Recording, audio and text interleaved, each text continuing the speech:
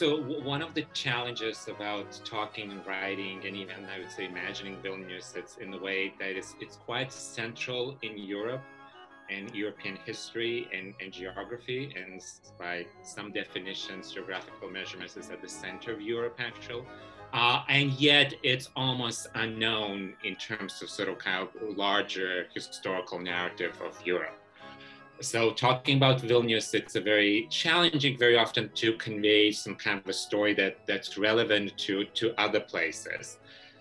So this book came out from two angles. One of them is that Vilnius has been since 14th century, since sort of its establishment, is always extremely multicultural, multi-ethnic, multi-religious cities. And the second part of Vilnius is that, especially in the modern age, like from the 19th century on, it's also had a very large diaspora. So it's sort of kind of like around the world. And it's mostly because of the sort of ideological and sort of kind of historical movements, the way the city's been occupied by different sort of kind of forces, et cetera, powers. And the second one, when I was starting to research on the city, I discovered that there are probably more, as surprisingly as it sounds, more material, so to speak, about the city, about Vilnius, outside the city of Vilnius rather than the city itself. So my idea was at first to write a story of the city, basically how all of those different narratives come together.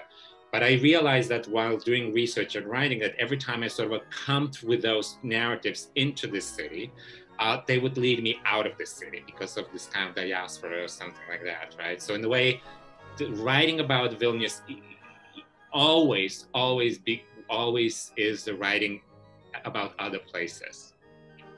I did a little bit of research on that specific topic because as I mentioned, because Vilnius is like such a sort of diasporic city in a way. So anywhere you go, you find kind of like, sort of connections that most people wouldn't even notice. It's like,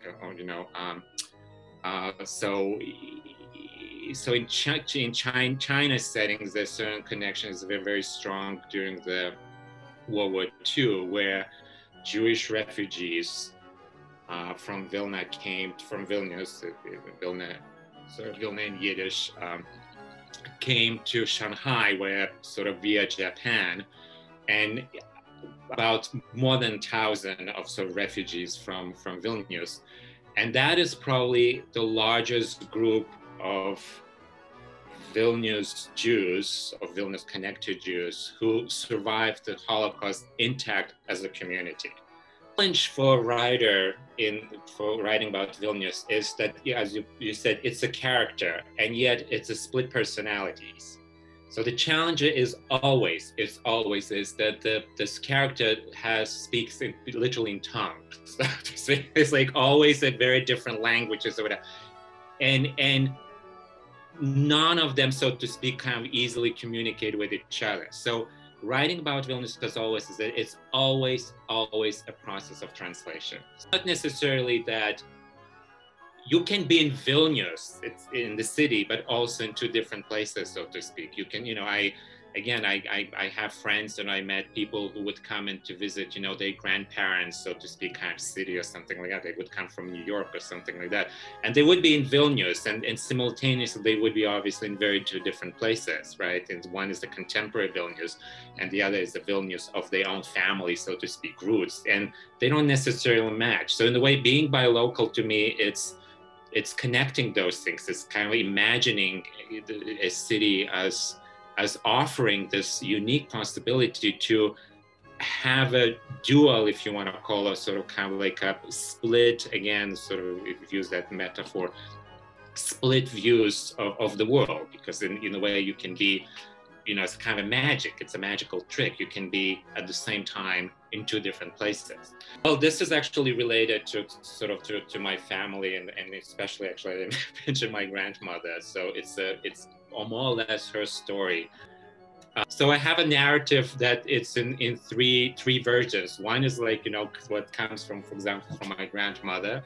Another what comes from those letters, because so much is unsaid in those letters. And then there's a pile of files of KGB that's sort of kind of, they're surveilling that whole, So it's a fascinating and frightening experience to sort of to look at your family from this sort of kind of literally KGB perspective, and discovered in many ways how all those three parts, those three components come together, you know. So anyway, so yeah, that's my biggest challenge now, to write that kind of story. It's a saga, and it's a saga probably that comes literally from those three different angles.